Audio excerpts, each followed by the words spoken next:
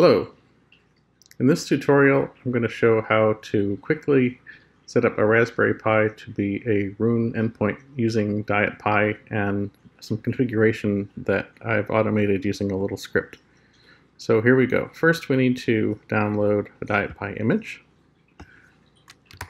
Go to dietpi.com, and we're going to download for the Raspberry Pi.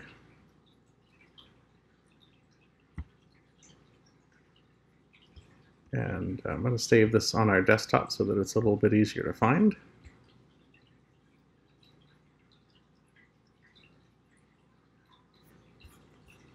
Very good. Now to open this file on a Mac, you'll need some software called Keka, K-E-K-A. You can Google search for that and find it. It's just software that will allow you to unpack the .7z file format. And that'll give us the Diet Pi image that we need to flash to a SD card. I'm going to take my micro SD card and connect it to my computer using an SD card reader.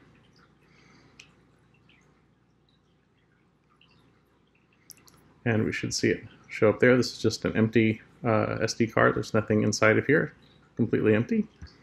We're going to use a program called Etcher.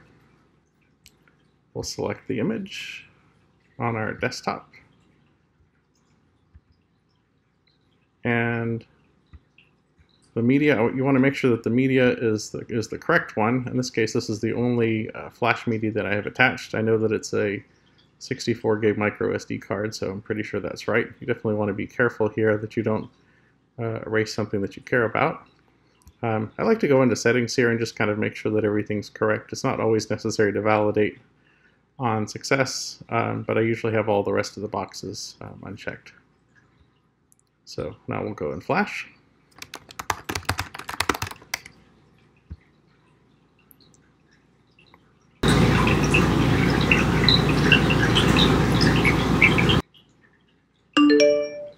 All right, that's done.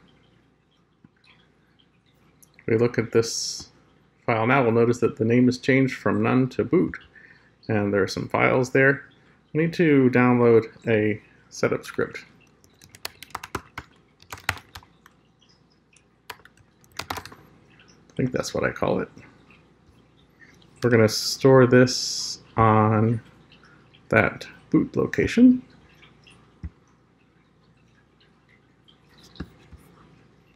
I'm going to open up a terminal window. I'm going to use iTerm, but you can use just regular Mac terminal if you want to as well. And we'll go to /volume/boot. You can see that we have a Diet Pi setup program here. It's actually a Perl script. I'm just going to run it from the command line, like this. And we're going to give the Diet Pi a name. And I'm going to say yes, that I have a Wi-Fi network. And then I'll put in, you need to put in information that's correct for your Wi-Fi network. And then your Wi-Fi password.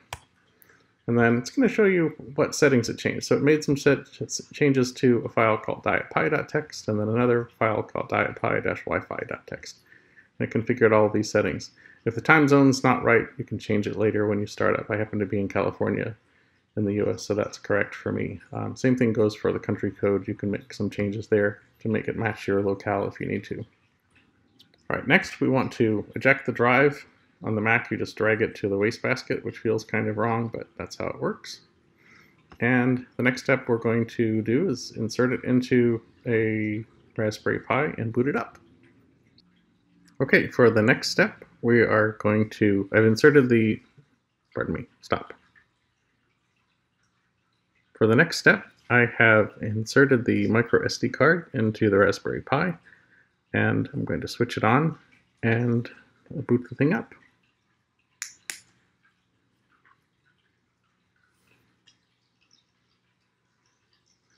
You see the familiar Raspberry Pi icons at the top of the screen. This is the very first boot for this device. So what it's going to do is unpack the image that we flashed to the micro SD card so that it uses all of the space available. You'll see it reboot at least one time to do all of that. It's normal for it to kind of sit here for a while at this spot. All right, all of the space on the SD card file is being used, so now it's booting for the second time.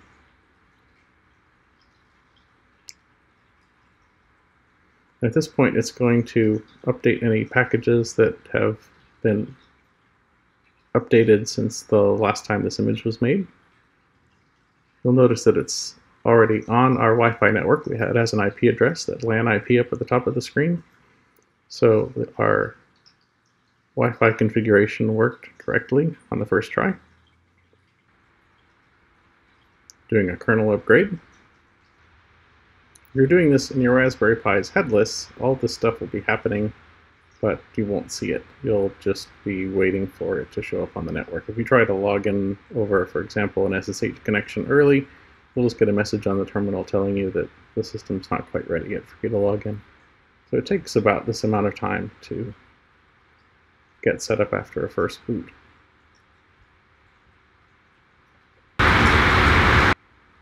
At this point, we're going to be installing the Roon bridge software along with any prerequisites, including the ALSA.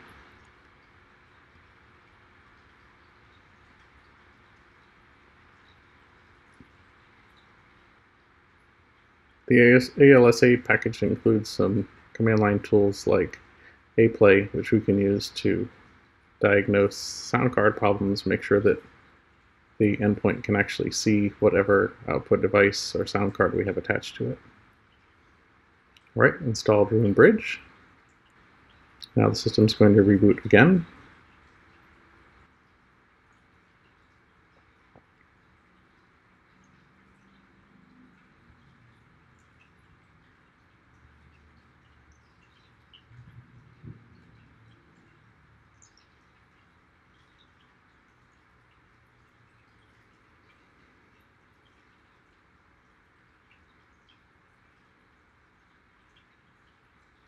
All right, great. Now we should be able to log in over a terminal. We've got the IP address here. It'll be different on your screen, but this is the one that I see.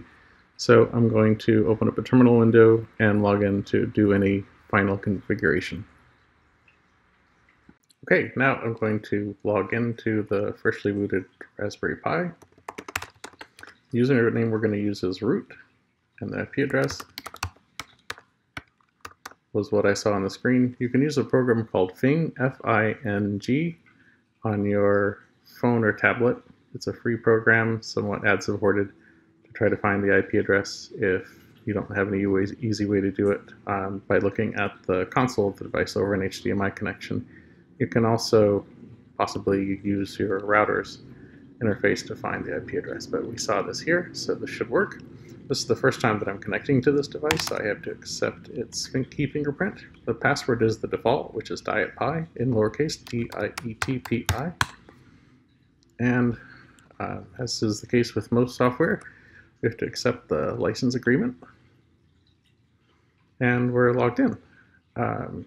We can run, there's some commands here that we can run to kind of make some fine-tuning configuration, but the first thing I'm going to do is run aplay-L so that I can see if my sound card is visible. In this case, I'm using a Hi-Fi Berry DAC Plus Pro. It's a audio interface that connects directly to the GPIO headers on the Raspberry Pi itself, and I can see that the software has already detected it.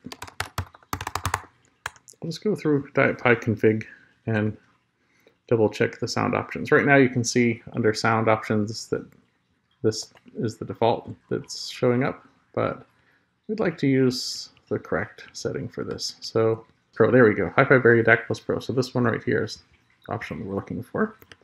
Tap down and say OK to that. The other thing that I like to do, now that we've gotten things working, we don't need the HDMI connection anymore, is turn this power supply noise reduction on. This is going to disable HDMI output. It's going to reduce CPU usage and generally put the device in a lower CPU usage mode, but it'll be quieter and a little bit nicer to use for audio. So I like to say yes to that. And we'll exit. It's going to want to reboot one more time. So we're going to let it do that.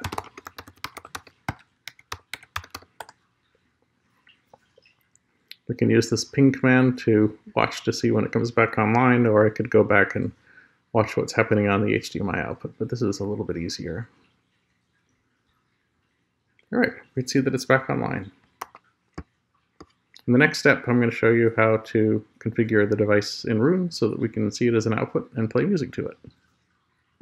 Okay, for the final step, we're going to configure the device in Roon. So we'll launch the Roon application.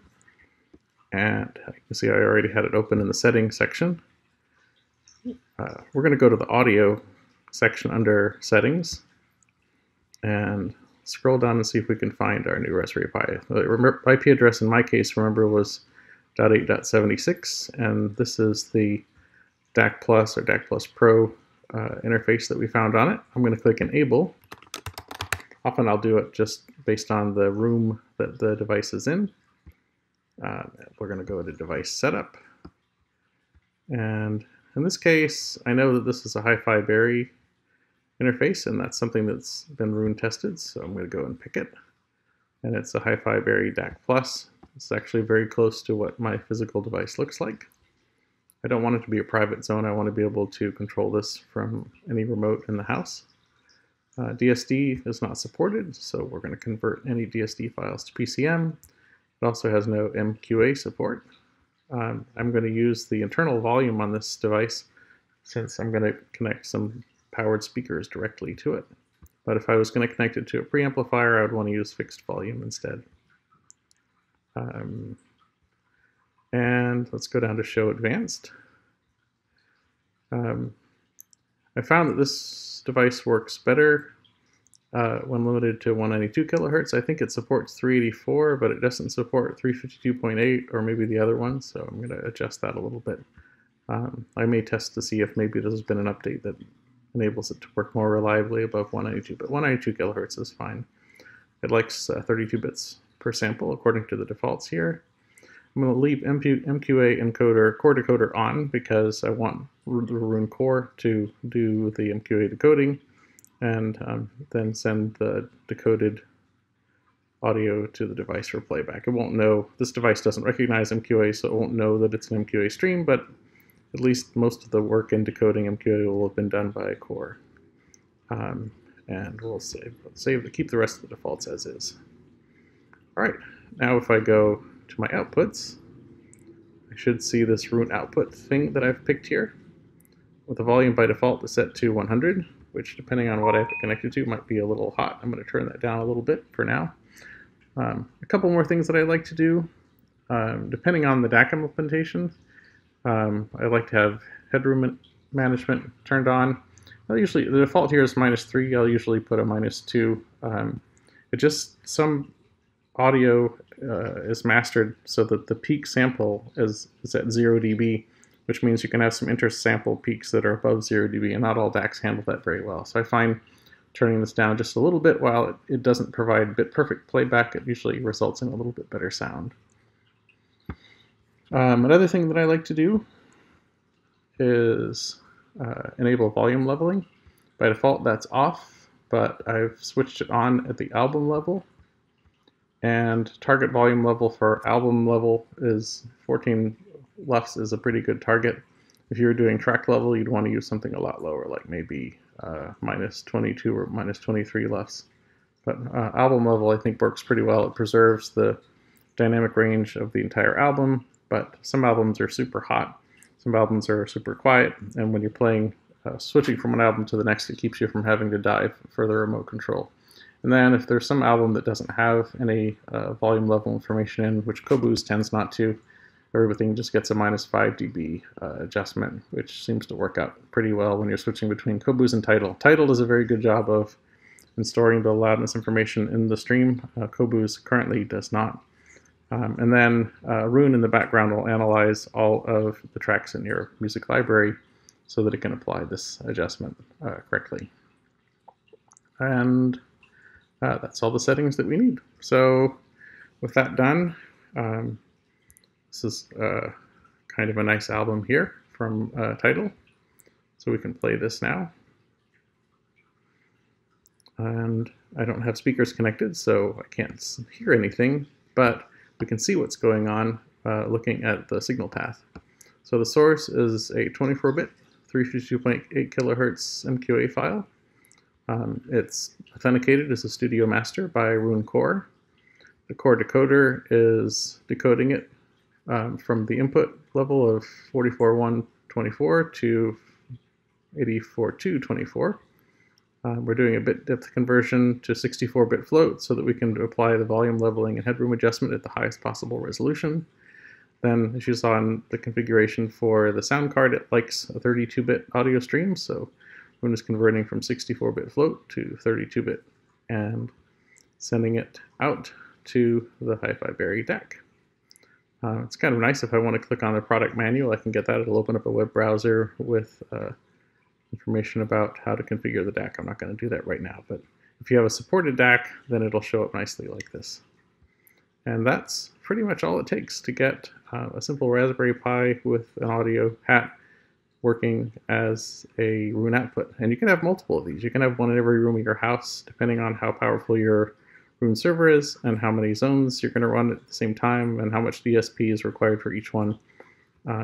That's kind of the only limit, is just the CPU resource limit in the Roon core itself. I hope this has been helpful.